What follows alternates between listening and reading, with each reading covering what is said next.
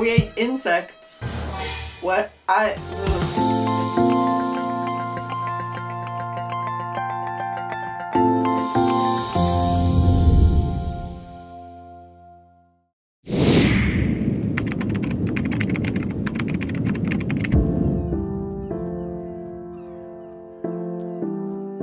Bangkok was probably one of my favorite cities during that trip, simply because I met the most awesome people there. It treated me very well and I felt very safe and secure and happy during that time that I was there.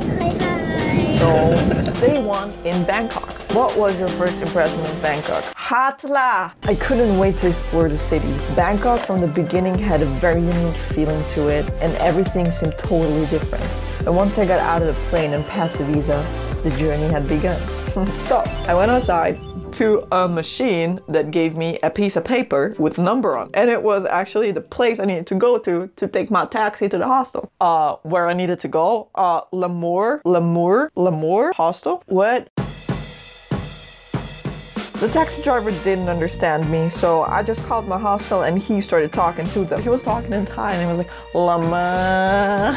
He then almost dropped me off at the wrong hostel. And then I got to Lama, I don't know. But once I arrived, I loved it immediately. I had to take out my shoes and then mother effing, I got the best bed ever. It's 8 bunk beds, right, in one room. I got the one on the floor to the whole left with that window. It had a window. Oh my god, I had a window. It was the best. So the receptionist took me upstairs, right? And I asked her, so are we going to stay the two of us for the night today? Because there was previously a dude sitting downstairs and now was upstairs with us. And there was a bottle of alcohol on the floor. So I assumed it's his bed upstairs, just above mine. She was like, only 3 people. So I was like, okay, so probably someone will come tonight. Whatever. It's not important. It's not an important issue. So I was like, okay. He's going downstairs again. I'm gonna be alone in my room, right? Being super happy and super excited. I didn't know what to do. It was almost noon and I basically didn't know anything about the culture and I was super tired. And I started talking to myself because that's what I do when I'm alone and tired. Hold up, rewind. And I started talking to myself. That's what I do when I'm alone, right? You don't? Oh, just me? Okay. So while lying in bed and trying to read into the culture of Bangkok, I heard whispers. And I got so super embarrassed by it because they were apparently 2 people whispering to each other while I was talking to myself previously. You know, it was embarrassing. So I just stayed in my bed and slept for a little. And then I woke up at some point because I had to pee. And then I just slept some more. That was my first day in freaking Southeast Asia. Sleeping, being embarrassed, peeing a little. A scared little Jay, too shy to go outside. What the heck? Day 2 in Bangkok.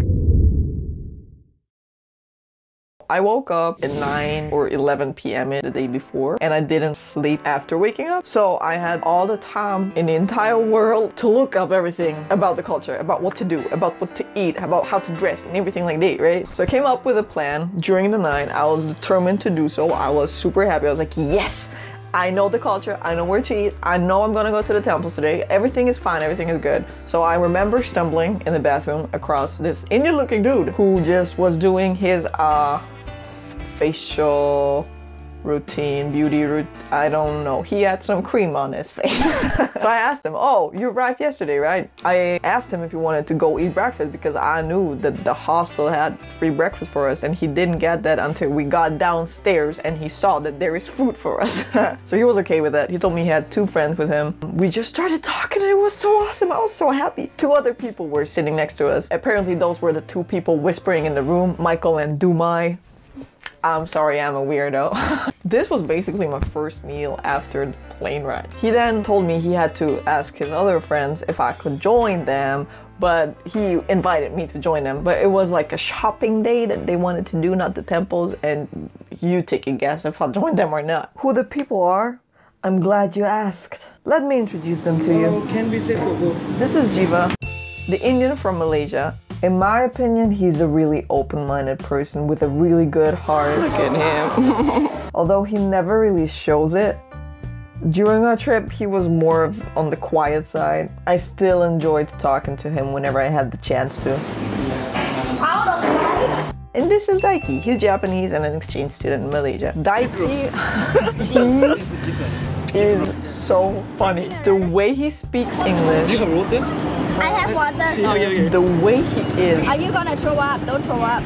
Oh, yeah. It is so funny. And he is such a nice person. I cannot even describe how nice he is. This is Joanne, the Chinese from Malaysia. That girl, she taught me how awesome it is to use Instagram and Instagram stories. You should like go back and listen. Oh my god. She's so tiny but so positive and awesome and open to people. I liked her from the beginning. Thank you, Joanne. No problem. Yeah. She's the one that would talk to anybody. I love that. I love the way she was speaking English because she's from Malaysia, right? Oh, the joysticks. I love her hair and her eyebrows were on point. I'm still looking at the wall. I'm so fed up. She is such an awesome human being. I was so happy I could meet her. Why do you know so much? Because it's Chinese. It's crazy. She knows so much. If you take the four of us together, we were a bunch of colorful dudes and dudeens, but I met them upstairs and I had a great time with them. We went to Terminal 21 first for a shopping day. It was this huge shopping mall with such a cool concept, actually. I don't have much footage of it, but it's basically cities that you're entering. Every time you go up or down on the floor, you enter another part of the world. For example, there was Paris, and you had French restaurants, French clothing lines, French everything, and then you went upstairs and there was this Japanese alley with Japanese restaurants, Japanese clothing, Japanese everything, and then you went somewhere else and it was all those cities. Pretty cool concept. We wanted to buy things. We ended up buying nothing but water, but we ended up wanting to see more because things in Thailand are cheap to buy. So we decided to go to Khao San Road. Nice.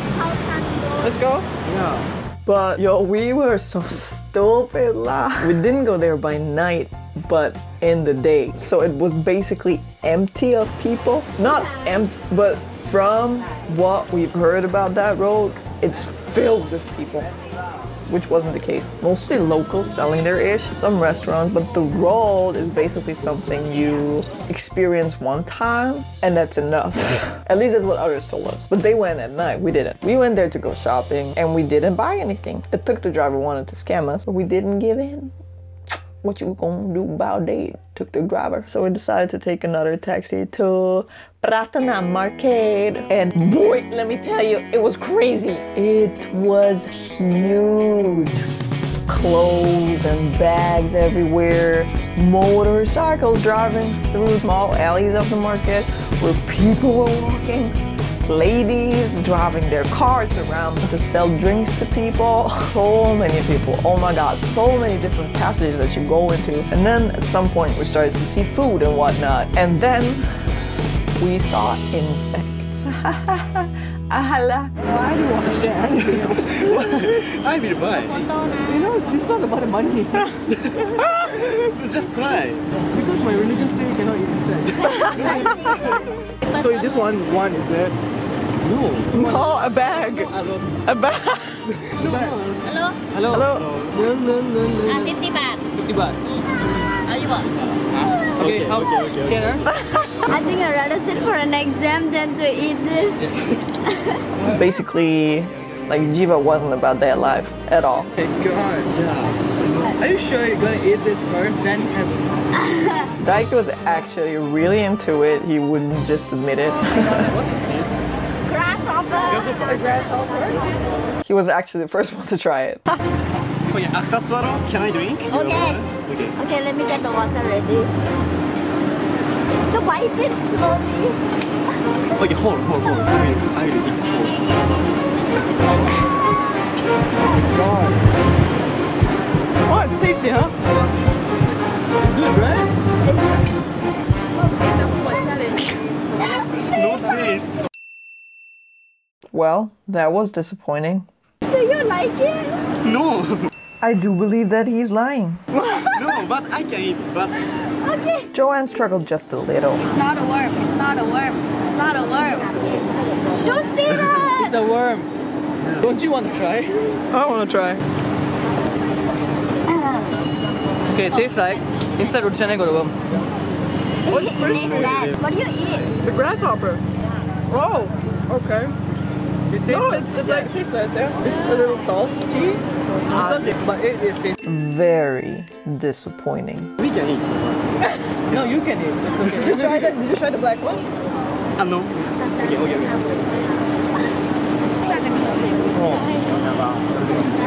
Yeah, same. You get the point. The whole experience was pretty uncathartic for all of us. In my teeth, like. Yes, their feet got stuck in my teeth. Take the grasshopper. It's huge! Yeah, everything is the same. Oh, it's fine. It's not that bad, really. After this highlight of the day, It's fine. we went out for actual food because we were hungry. We went to a food court. Never experienced such a huge food court.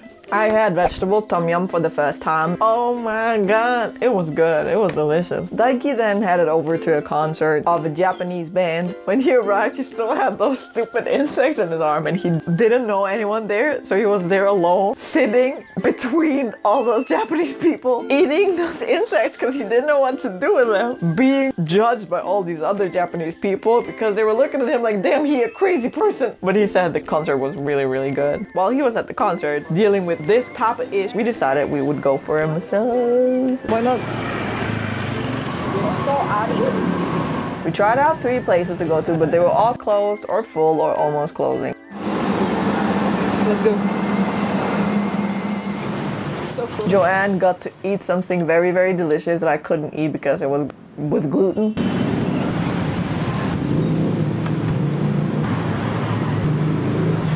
Wow. Condensed milk.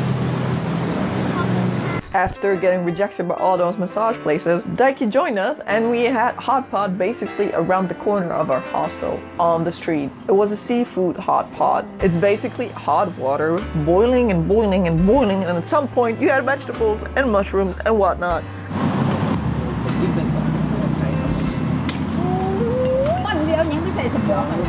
Oh. And then she mixed an egg with the seafood and put some of it into the pot as well. มันเดือดพูดว่าอะไรนะหนู